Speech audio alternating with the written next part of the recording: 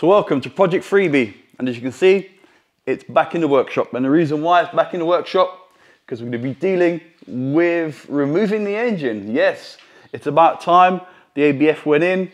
I've got all the jigsaw puzzle pieces, and now it's about time to make the jigsaw puzzle.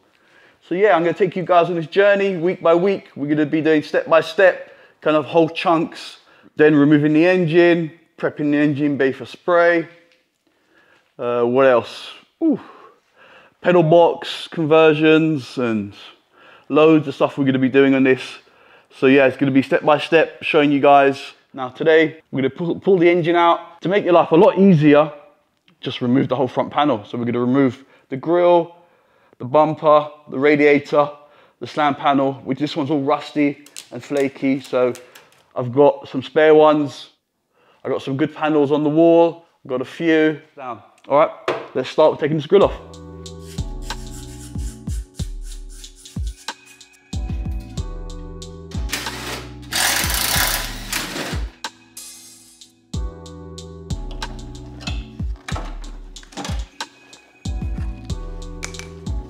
This actually looks like it's in good condition.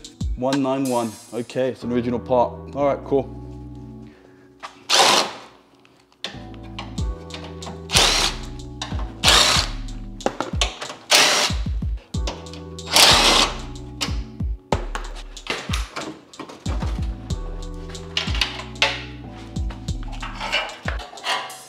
Okay, so took the front end off. So far, so good. So as you can see, the engine bay is looking a bit sorry for itself. After 31 years, definitely needs a freshen up. Now I can't decide actually what color I'm going to go for. If I'm going to stick to the original royal blue metallic, or if I go for another slight different color on the blue, or if I adjust this color a little bit so it's just a touch brighter, maybe a bit lighter, maybe. Let me see. I'm still undecided. All right. So next thing to do is going to be removing some more of his wiring and his coolant pipes and stuff like that, and actually then take the drive shafts off. Okay, so that's the drive shafts done. I've also put the wheels back on as well. I've also disconnected the gear selector and also the downpipe, and that's it now. Literally, this is going to be, I can bid now farewell to the 1.3.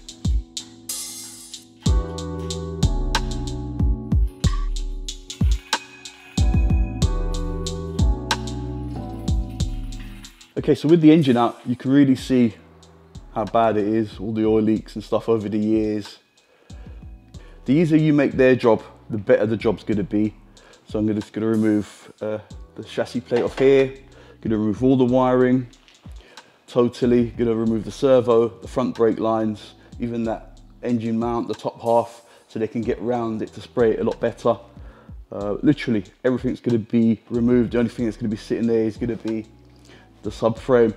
Sometimes I actually even drop the subframe. I'm going to loosen also the top mounts on the suspension so they can actually get round in there properly.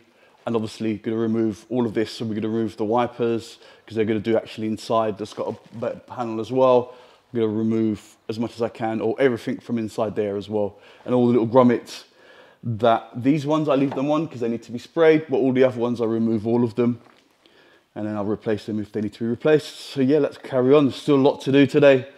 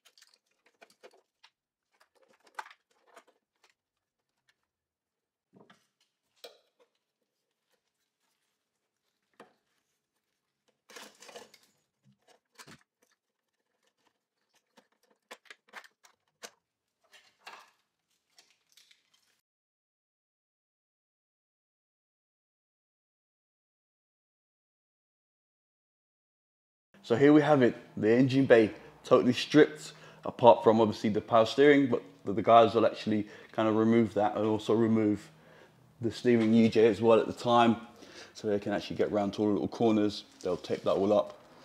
But yeah, this is what the engine bay looks like. Totally gutted, ready for the paint shop. Quite happy how it's turned out. I can see the battery box isn't too bad actually. It's got a bit of surface rust here and there, but nothing too bad. They'll treat that. You can see it's had like a little knock here. Again, I'm gonna get them to treat that for me inside there. Make sure that's all rust free. And that's it really. I mean, it's looking quite good. Okay guys, so this is the bay, all stripped down, all the wiring done, everything done. As you can see, some of the paint's actually flaked off when I've actually jet washed it off. So that's good. I suppose I've taken off all the loose paint for them. And that's it. It's ready for the paint shop really. So now the tow truck should be here in a minute and it's off to the paint shop.